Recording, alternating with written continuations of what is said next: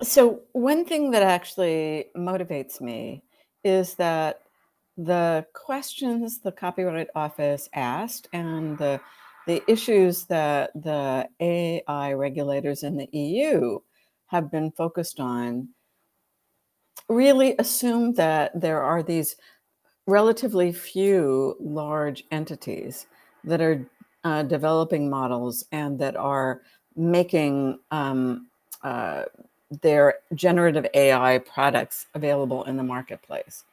And there are a couple of reasons why that is not necessarily the kind of accurate model about what's going on. So there are both very small nonprofits and big nonprofits and small profit-making institutions and rank amateurs out there that collect data because the Common Crawl data set, which is routinely copied from everything on the internet,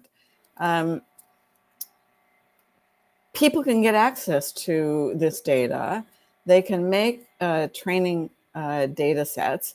They can then build models.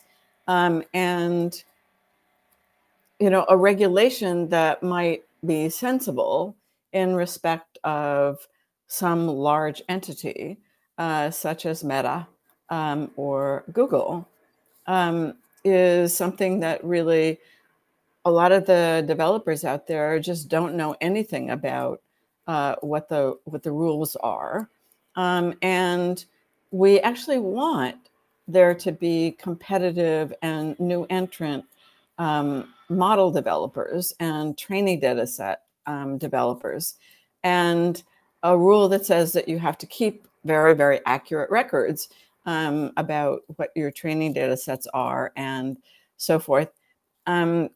Is just maybe impractical if you actually care about the existence of a large number of people instead of just a few small companies, instead of a few big companies being able to participate in the foundation model and generative AI space. Another thing that I'm aware of, which is that a lot of generative AI systems are being developed in-house. And I don't see why, if I'm developing a data set for an in-house use, that necessarily there's the same public interest in getting access to disclosure of my training data as there would be if it was a publicly accessible database. The other thing, a third thing of concern is that some of these generative AI systems are built on open source models. And open source models can basically be kind of proliferated all around the internet. And here's the company that might have developed, or here's the research group that might have developed the training data set way back when.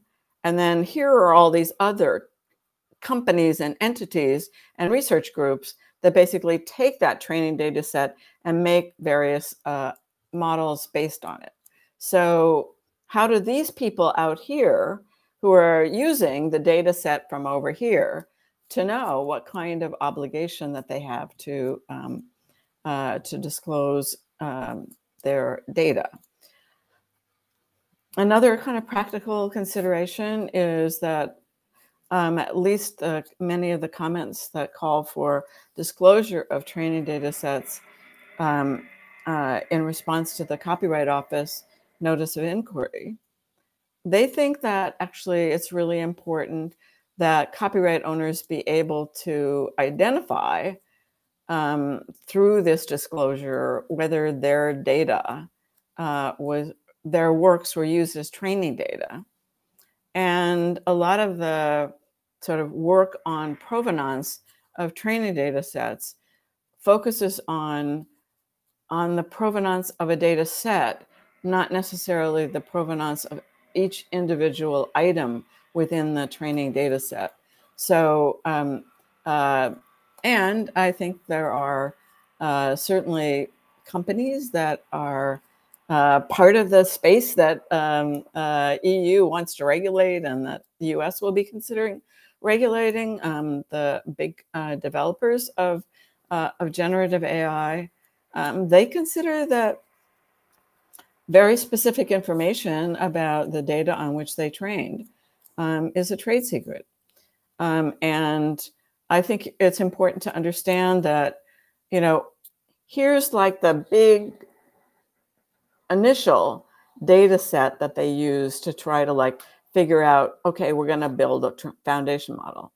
Then you have to curate that training set in order to get rid of stuff that is duplicates or that is inappropriate hate speech or otherwise information that you don't want to have in your data set. And so, you know, are you supposed to disclose the big initial data set or the curated data set? And the curation of that data set, I think, has more claim to being a trade secret than maybe to the training data set more generally. So those are a series of concerns that that motivate me to have some reservations about training data disclosure requirements.